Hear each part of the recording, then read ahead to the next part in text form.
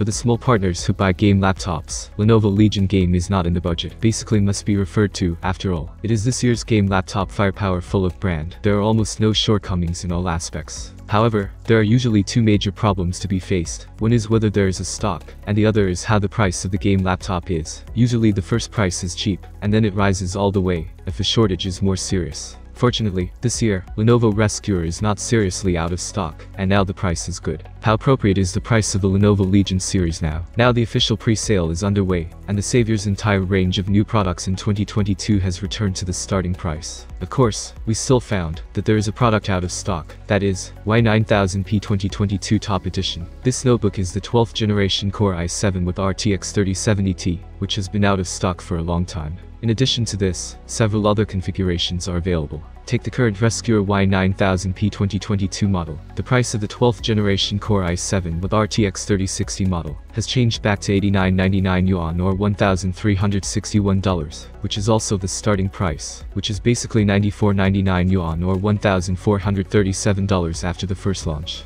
Another version of Core i5 that may be concerned by many people is priced at 82.99 yuan, or $1,255, although the price has also been reduced, but the price performance does not look so high. But some small partners feel that playing games with Core i5 is enough. This series of game laptops with 16:10 aspect ratio, high refresh rate and high color gamut screen, and heat dissipation has also been further enhanced, is the first choice for high-end game partners. And compared with other high-end brands, the price of the Rescuer is more affordable. As for the small partner with a budget of less than 8,000 yuan or $1,210, it is worth considering the Y7000P 2022 model, with a total of 4 configurations. Among them, the top Core i7 with RTX 3050 Ti costs 77.99 yuan, or $1,180, while the lowest Core i5 with RTX 3050 is priced at only 67.99 yuan, or $1,028, which is enough for many people. Compared with last year, this series of games also comes standard with a high score and high brush screen, but it has become a 16:9 aspect ratio and a little lighter weight. To sum up, 2 models, 6 configurations, basically covering the configuration from $983 to $1,361. The average reduction is $75. This time the Rescuer 2022 series of new products is still quite cheap.